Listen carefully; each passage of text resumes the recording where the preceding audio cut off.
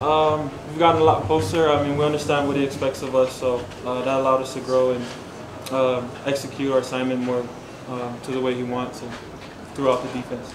In terms of the starters, it's one of the more experienced groups, but then you have a lot of youth right under you guys. What role do you take in kind of getting the younger guys up to speed and getting them ready to get some reps on the field? I challenge myself to be more vocal to them, communicate more with them, whether it's giving them tips or just helping them with the playbook or anything like that, on and off the field.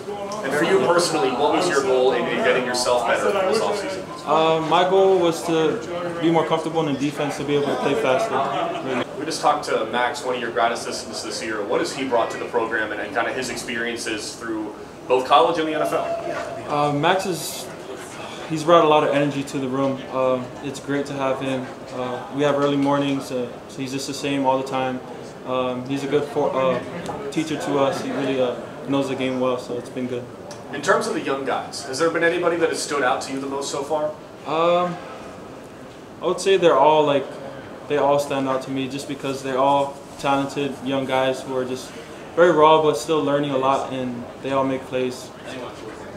As far as out of the vets, you, JD, Jack, is there one particular, leader of the group? Is it a combination of leadership? How does that evolve? We try to be a combination of leaders.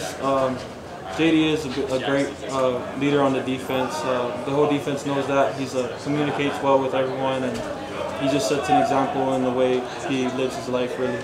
You guys are replacing a couple of guys up front as well. How does that affect how you go in this season? It doesn't really affect us, I think.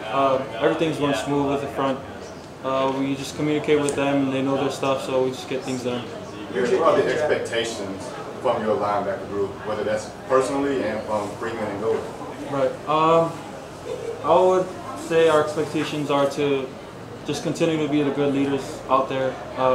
We're a big role in the defense, so we get everyone lined up, get the call, communicate checks and all kinds of stuff. So just continue to be good leaders out there. You, JD, and Jack have been here for a long time together. What's your relationship like both on and off the field? We have a strong relationship. Like you said, we came in together. Jack came in the spring earlier, but we still have a great relationship. On and off the field, we have a lot of chemistry. And yeah, so it makes things easier for us for sure.